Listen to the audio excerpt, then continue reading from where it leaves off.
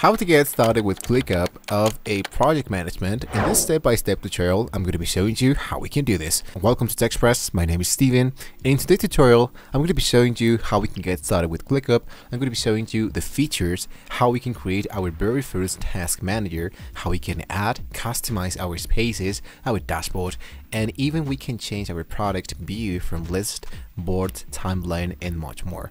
So let's jump into it. As you can see, I'm already here into ClickUp. So the very first thing that I want to do is to create an account totally for free. So let's go into sign up, or just locate the section that says enter your work email and hit into get started. After that, it's going to be asking for our full name. We have to provide once again the email, and we have to choose a passcode in order to continue. After you have successfully filled all of that, we want to go into play with ClickUp. The verification code from your email is actually just really easy. You just need to go back and just provide the code. So as you can see, our mission here is to make you more productive. You will take only a minute. So what you want to do is to hit into let's do it.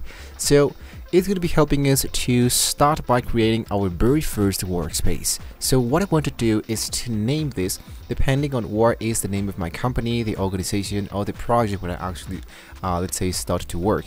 In my case, I want to delete this part and go for the name of my company. And let's go into next.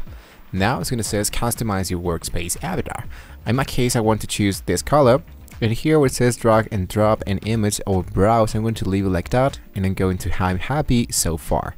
Now choose your favorite color theme. This is going to be helping us to track like more company logos, our brand, and much more. Let's just focus into this color and go into I'm happy so far. Notice how the design is going to be filled up as we are filling everything into ClickUp.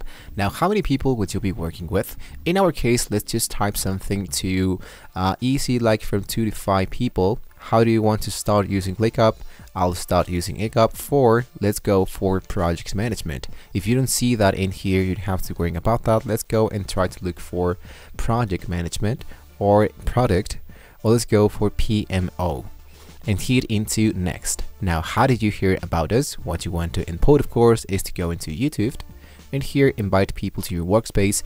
This is the part where you want to import the email address of the people where you want to fill into your workspace. After you have added those, let's go into I'm done. So they're going to be receiving an email confirmation that you can be invited into our workspace so you can start working inside this section. Now, do you use any of these applications? What you want to do is to import all the elements that you choose to use into your actual workspace with team workers. In my case, I'm going to go for Google Hangouts, the Discord, the Zoom, and the Microsoft Teams. After that, I'm going to hit into I am good. And then we have, do you use any of these tools for project management? Let's go for no thanks and hit into play with ClickUp. And just like that, the ClickUp is now going to be ready to get started. As you can see, we have the left part of our home, the notifications, our favorite, all our pages, and of course our dashboard and documents. So in order to get started, what I can strongly recommend you is to create something like really easy so you don't feel like you are like too lost to them. So here, as you can see, we have these pages. You have the space here, and you have my dashboard. Here into my dashboard, I can start creating my very first dashboard. I can hit into plus, and here what I can do is to see how I can be like adding some tasks, workload by status, and much more.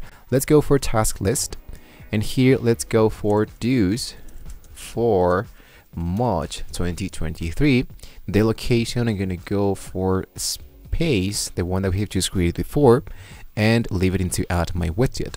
So now if I go into spaces, I have my space here, and I have this new list that we have just created.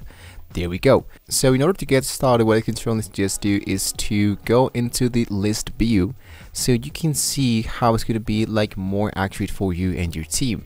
We have the list view, we have the board, and we have the calendar.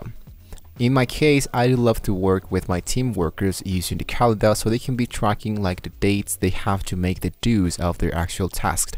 Or you can go into boards. The board's going to be helping us just to drag and drop all the elements that needs to be done. For example, this project, since it is to-do list, I can change that in progress, and after that I can change that from complete, and automatically this element is going to be added now into the complete section. You can add a new status if you want to, or you can just delete all the elements. For example, instead of going for completed, I'm going to go for, let's say, recorded. Now let's focus into how we can add our very first task. Here into the to-do list, I can locate the plus section, which is here, or I can go down in here where I can start a new task. So here I'm just going to type something too easy. Let's say record a YouTube video like this and hit into save. Now that I have created my task, I can go and open this task so I can see all the descriptions and all the elements that I can start to add into my task. For example, here into the upper side, focus here where I can add dates. Let's say that I need to record this from Friday to Monday. Hitting done. I have the time tracked. Here what you want to do if you are working with someone else, let's say that someone is recording the video for you, so I'm going to go into plus, and here is my actual time tracker. So when the actual stuff with the actual person finished to work here, it's going to be appearing the time tracker. You hit into stopped. And lastly, we have the add a cover. This is like not too important, but here into the description, let's go and type something for our teammates. And you want to add like all your stuff, your custom fields, you can add those here. The checklist, of course, there are checklist marks. I'm going to go and hit into the backside once I have successfully added my actual list. And here you can see there's this little button where I can assign this specific task for specific people. Let's go and add this element. And here I want to assign this from myself. And I'm going to go once again and try to assign it to. I can try to add more and more here. As you can see, here are both of them, and it's going to appear in here they assign it to. So I can go into the X mark, and then we're actually good to go. Once again, the task that you're been doing, I can just drag and drop the elements. All the people who are inside Clickup can do this, and they can undo things. Now, the other thing that I can be showing you are the actual integrations and applications that we can see here into Clickup. If you notice into the right part, we see that there's the actual zoomed element, the Google Hangouts, Discord, and much more. These are all the elements that we choose to add into our dashboard since we told the application that we use this commonly. So for example, let's say that I want to start a meeting of Zoom. So click here where it says Zoom, and it's going to be sending us into the Click Automation application. So as you can see, we have Click Apps, we have the All, and we have all the automations here enabled. So that means that when I wanted to start an actual Zoom application, I can do that inside the actual tracker. So here it says Zoom. I want to enable this, and there we go. Start a meeting from within Clickup using the Zoom meeting button or the Zoom/comment. And if I wanted to connect, let's say something from my Google Drive, I need to just paste the link, and automatically it's going to be appearing in here. So when people checked out my actual task, here's going to be appearing the links that I have just added.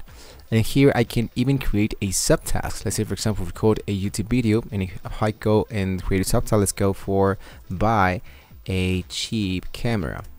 And here once again I can assign the task to different people, and I can change the due date from, let's say, today, and hit into close. This is how, guys, we can get started here into the Clickup. As you can see, there's almost a lot of, but really a lot of steps to dig in, but this is how this is just like a basic way how we can get started with all our teammates workers. So hopefully this was a very useful video for you. Don't forget to like and subscribe to the channel if you want to see more amazing tools about the Clickup and how we can get started. Thank you so much for watching the video, guys, and with that being said, I can hopefully see you on the next video.